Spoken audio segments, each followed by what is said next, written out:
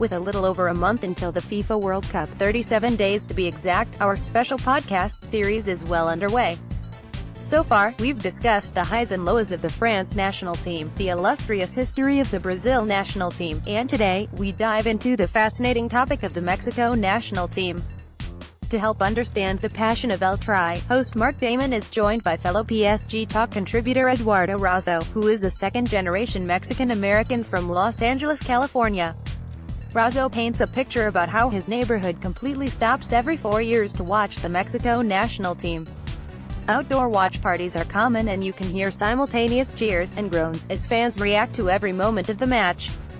Mexican flags adorn passing cars and hang outside of apartments, and for a split second, you might actually think you're in Mexico. Dichotomy of the Mexico national team being more popular in the United States than the home team is the subject of the first part of the podcast.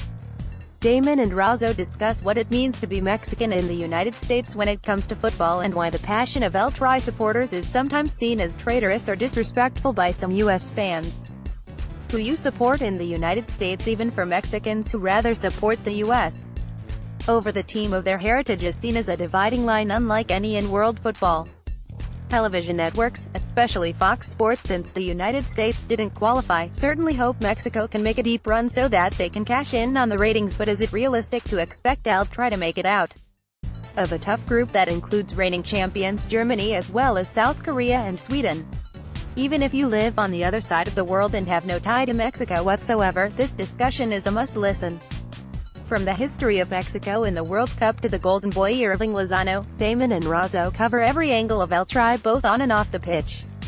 Be sure to subscribe to our podcast, iTunes, Google Play, Spotify, Stitcher, to receive every episode of the World Cup Project.